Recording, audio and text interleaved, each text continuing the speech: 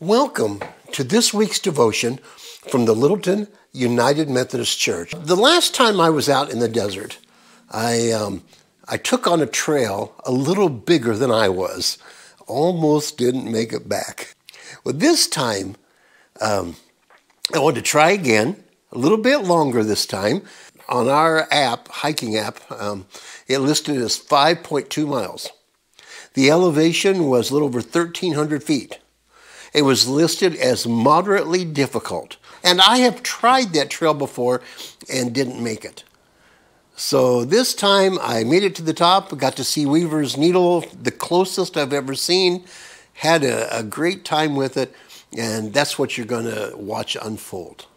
And so join me on the hike and stick around for the application.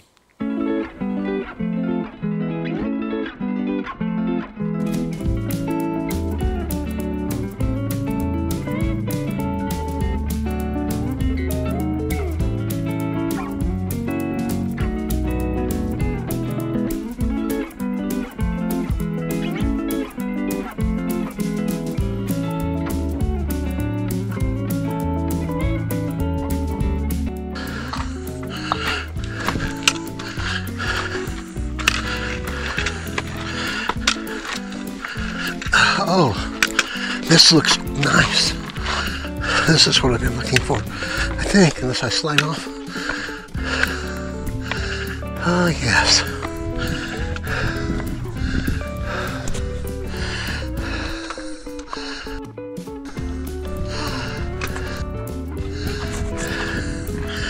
Right here.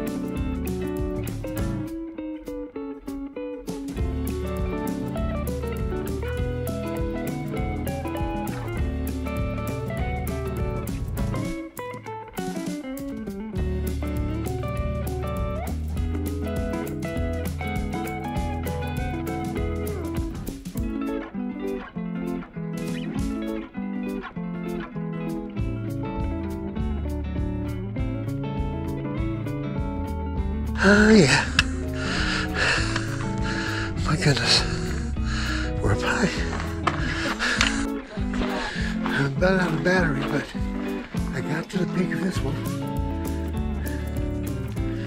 And then the other valley. It is incredibly beautiful. And well worth the hike. And now we've got to hike down, probably in the dark. The sun's just sitting there.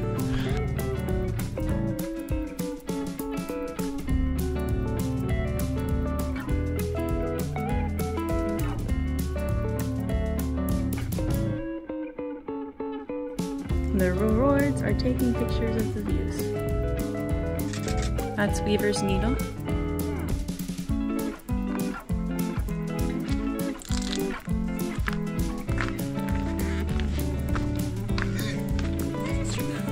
Thank you so much for joining me on my little hike. Now, I realize that would be child's play to a lot of you, but it was not a child's play to me. It was just a little bit of a stretch. To tell you the truth, I didn't do it by accident. For the last year, I've been regularly working out on the treadmill, but it wasn't by accident. It had a certain amount of drive behind it, which made it feel all the better when I was on top of that saddle, looking back at the valley where we had been and looking at Weaver's Needle in front of me. just a minor thing for most people. I think little kids can scramble up and down there. But for this old man, it was a major accomplishment. Well, let's put an application behind this, or else it's just going to be a waste of time. Like a banner that says, "Old man climbs little kid's hiking trail." Survives. Not long ago, someone came and they told me that sometime in the past that they had been interested in the Christian faith and that a pastor gave them a Bible. And when the pastor gave them the Bible, the pastor gave them the instructions not to open it, not to even read one word. Don't look at anything in it unless you've already committed to be willing to do everything that's in it. I'm thinking, whoa, now that's kind of hardcore. And then I started thinking about that. Over the years, I've seen a lot of people convert to Christianity, commit to Christ, ask for the forgiveness of their sins. But if I'm being really honest, I'm not sure that a lot of those people were really making any kind of commitment to Christ or to the faith. I think a lot of them were in trouble. You know, I've said before from the pulpit, they'd say, "God, my marriage is breaking up.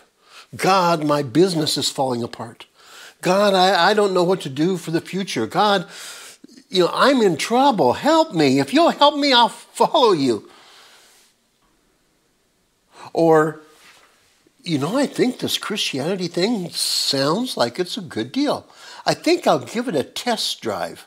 So I won't really commit to Christ. I'll commit to Christianity just to see if it will work for me the way that, you know, it seems like it should. It's kind of tipping your toe in a cold swimming pool and trying to decide if you're really going to dive in or not, or just go in a few inches at a time. And then it doesn't always work out. So life is tough. And sometimes life gets hard, and they didn't get exactly what they were bargaining for, and they don't stay with it. Now, one of the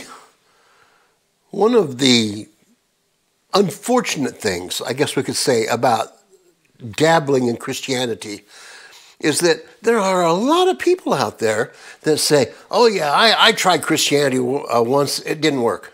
And because they dabbled their toe in the water, or because they asked for God to deliver them from a jam that they got themselves into, or that they were in, or because they didn't have a prayer answered the way they thought it should be, they believe that they are experts in the Christian faith.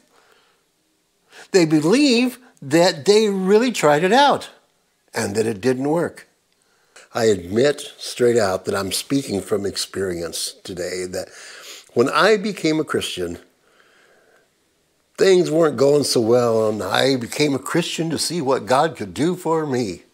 You can't really put God in a little box that serves you.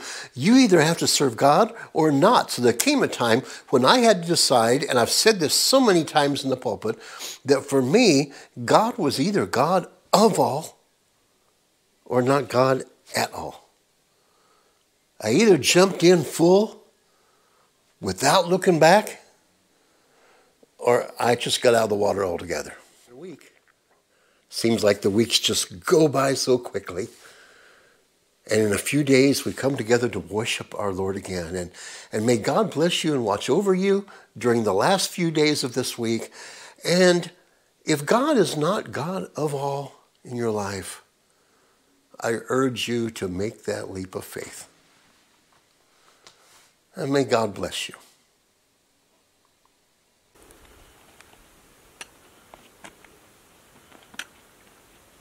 Should have brought a flashlight.